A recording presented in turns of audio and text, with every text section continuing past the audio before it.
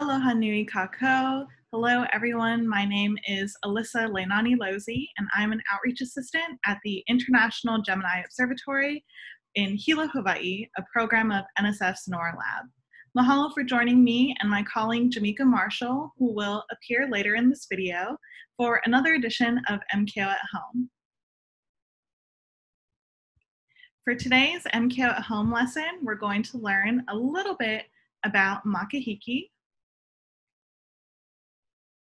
And so Makahiki and the star cluster associated with it is Makali'i, or the Pleiades, pictured here. Makahiki in Olelo, Hawaii, the Hawaiian language, has a few different meanings. It means year, age, new year, and also refers to a time of celebration known as the Makahiki season, or the start of the Hawaiian New Year. Every island has its own traditions and stories surrounding Makahiki, but there are, of course, some common elements as well. This is a picture of Makali'i, or the Pleiades, as seen from Hawaii Volcanoes National Park. So Makahiki is a time of celebration, games, friendly competitions, peace, and worship of the god Lono. During the rule of Kamehameha Paea, or King Kamehameha I, Makahiki was also a time for tax collection. The collection and celebrations would start on one part of the island with the erection of a staff in the shape of Lono. And this staff, draped in kapa and lei, would be taken around the entire island through each district. The different sizes of the Hawaiian Islands could be why Makahiki is celebrated for different lengths of time on different islands. And so priests of the islands would watch for signs in the weather and skies to indicate when the Makahiki season would begin. On Hawaii Island, these signs included the rising of Makali'i, or the Pleiades, in the east, aligning with the sunset in the west. Depending on your location on the island and the weather at the time, the exact date of this alignment can vary, but most sources will agree that this alignment begins to happen in October.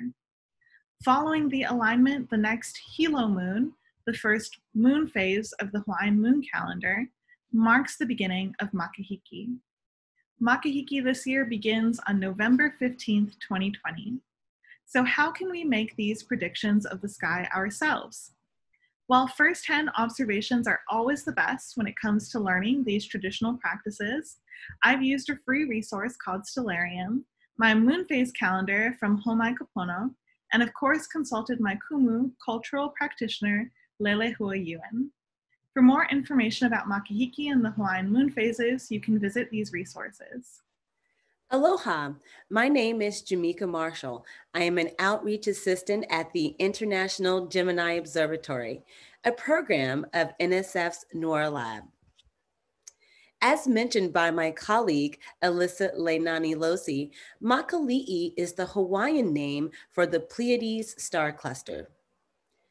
The Pleiades is an open cluster easily visible to the naked eye. An open cluster is a group of up to a few thousand stars that were formed from the same giant molecular cloud and are still loosely gravitationally bound to each other. These stars have similar ages, chemical compositions, and distances from the sun. Open clusters are strongly concentrated close to the galactic plane, where they form from cold, dense clouds of molecular gas and dust. There are over 1,000 known open clusters in our galaxy.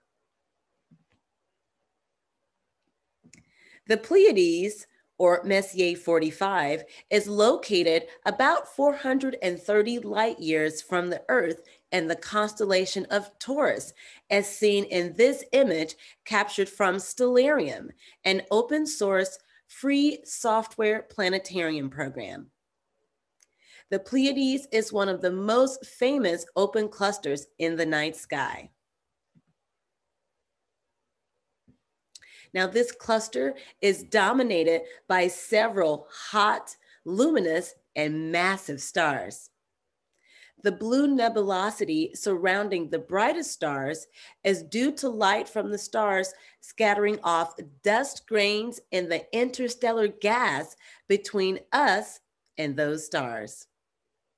The cluster is also known as the Seven Sisters, and in Japan, it is called Subaru. Have you ever seen the Pleiades or Makali'i in the night sky? Mahalo ya oi I ka ho'olohe ana mai. Thanks for listening and a hui ho.